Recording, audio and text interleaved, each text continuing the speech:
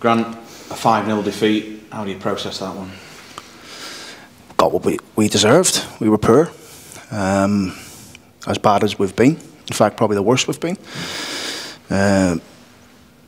Lost too many duels. Didn't start the game well, first 10 minutes. Don't think we spun them and got behind them once. Played everything in front of them. We knew they're good in transitions. First goal comes from our own free kick where we passed it back. Give Louis an underhit ball. He slices it, comes back. It's a corner, and then we let people inside us. So it's it's a simple goal for them to concede. We let them in too easy. First, they're 1-0 up, and second goal's the same. Comes in again.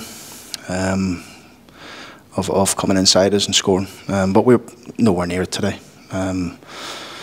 Rightly and deservedly got booed off the pitch, so it was a shocking day for everybody.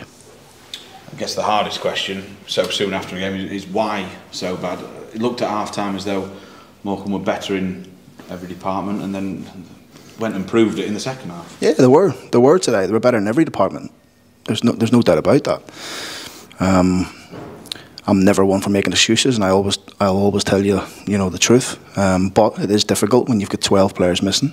3 of our, controllers, if you like, in Close and Westbrook and Broadbent, is hard, and it's caught up on us a little bit today.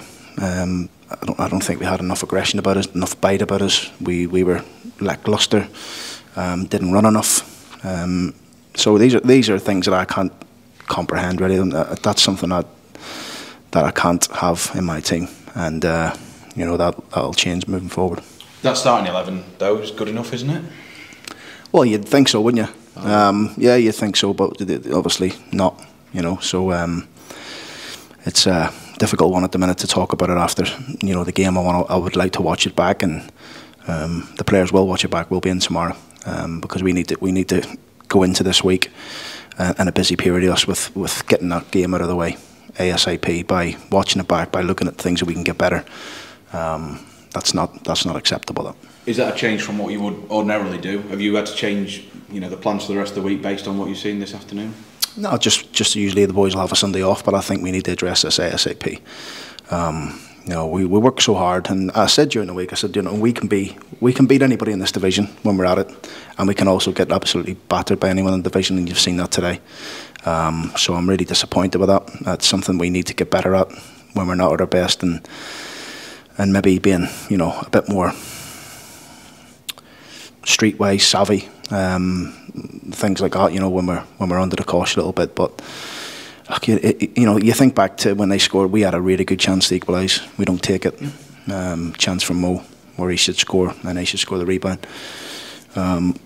We didn't take it, and then from there onwards, it was just it was one-way traffic. We knew we prepped the boys all week. We showed them clips of them breaking in transition. Their front four are quick and strong. Couldn't cope with them. What's the kind of tone of the message that you've had to deliver to your players after that? Nothing. I didn't speak to them. I just said I'll see you tomorrow. We'll debrief it tomorrow. There's no point in me. I'd rather sit and watch it. I'd rather debrief it properly, and then we'll present it to the players tomorrow. The stats don't lie.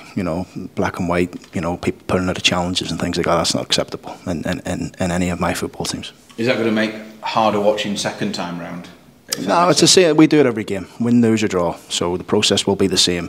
The only thing is it'll be sped up a bit, and we can start Monday afresh. Obviously, we're debriefing this game tomorrow.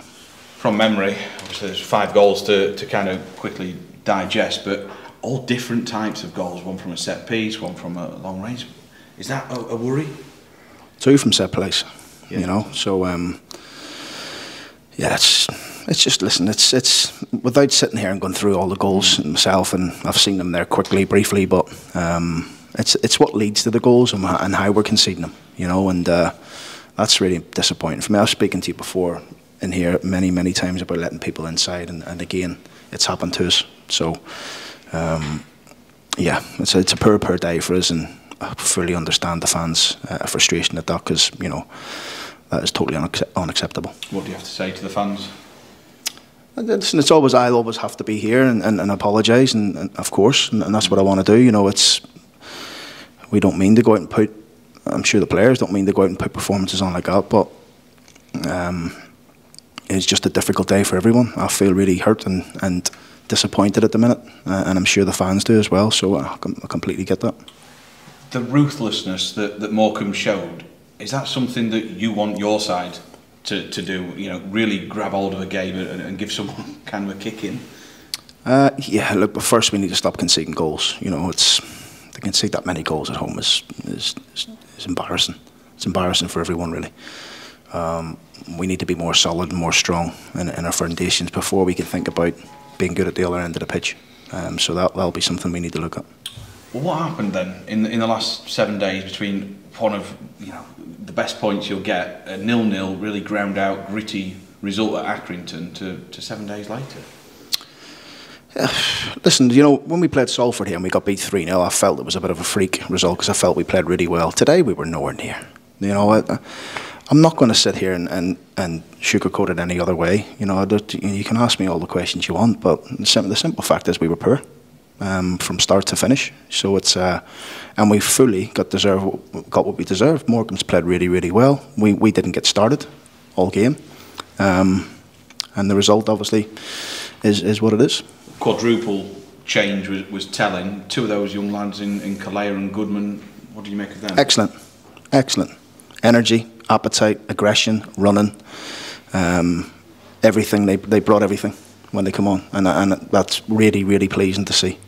And hopefully the boys who came off can see that, what it takes, and what it takes to be part of a team that the way we want to work. And the lads who did come off can do it, but there was too many of our team today not getting around the pitch, and then it's good because we can present all this to the players tomorrow because it's there in black and white to see.